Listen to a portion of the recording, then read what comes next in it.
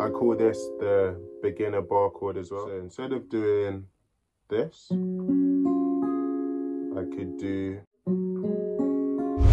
What's up guys, it's your boy TikTok Guitarist 1. In today's video, I'm going to be doing some more funky chords in a funky key.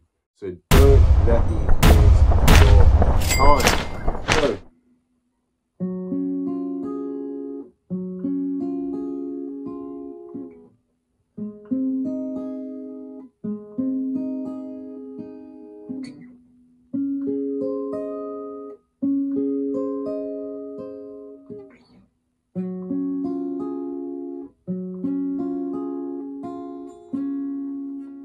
So, priority of this lesson is to get you guys comfortable with more beginner guitar chord shapes that can be used as beginner bar chords. So if I take a C major 7, I slide it up, I've got C sharp major 7. I slide it up again, D major 7. So just by sliding, I'm in a different key. I want to make... Am I even making sense? So what I want to do is show you guys easy beginner guitar chord shapes which you guys can use to do exactly the same thing. So the chord shape we're doing today is a major 7 sus2. So this is an F major 7 sus2. If I slide it up, F sharp major 7 sus2. Slide it up one more time, G major 7 sus2. So I want to get you guys comfortable in being able to play in all 12 keys with ease. So for this first chord, we're doing an F sharp major 7. So, and an easy way to work out what the root note is when you're playing chords on the D string is to do the formula of go up to the E string. So then slide down 2 frets, and that will give you the root. And that will work for any key. They will always be an octave apart. So for this chord, the F sharp major 7 sus2, my index finger is on the D string 4th fret. My ring finger is on the G string 6th fret. My pinky is on the B string 6th fret. And my middle finger is on the high E string 4th fret.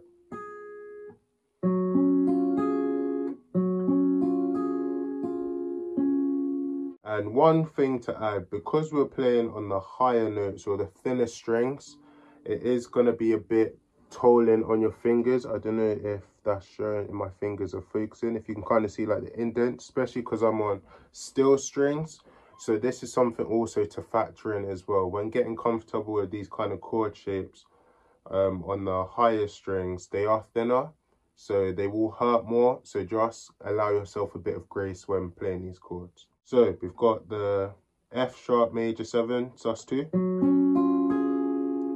Then we're going to G sharp, I guess, major.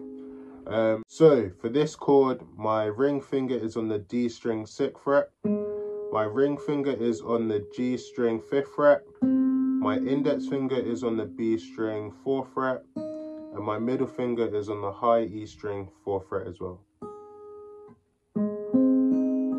As you can see, I'm just plucking with my thumb, index, middle, ring. And then the final chord would be a C sharp major 7 sus2, which is the same shape as what we done for our first chord. So we're taking the F sharp major 7 sus2,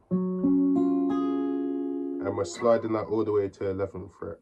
Bruh. Ooh, if I can strum the right string. So my index finger is now on the 11th fret D string. My ring finger is on the 13th fret G string. My pinky is on the B string 13th fret. And my middle finger is on the high E string 11th fret. And then final chord, you just slide back to your F sharp major 7 sus2. Man, that's a mouthful. I say, hold up, wait a minute, something ain't right.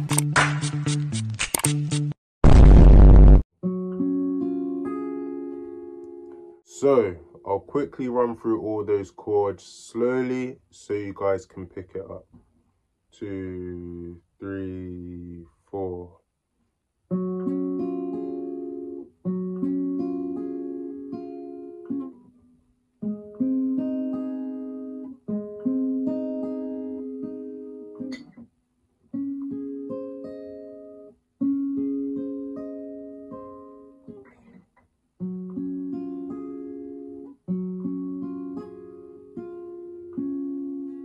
So, I hope you guys enjoyed that quick guitar lesson. And actually, before you go, I'll just show you a quick bonus chord. I won't break it down, I'll just put the tab up there, and maybe it's something we can explore in the next guitar lesson. So instead of doing this, I could do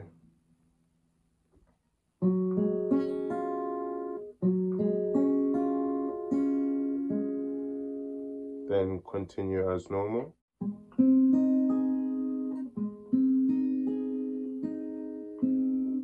Then I could do the major 7 chord shape, which I've done in multiple previous videos. I call this the beginner bar chord as well. Then I could even finish on this chord shape as well.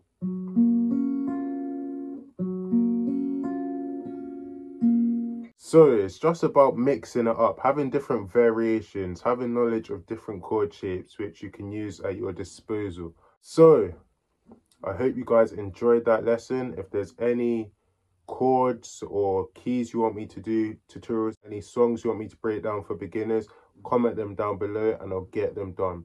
But remember, we're running basic chords, and I'll catch you in the next one.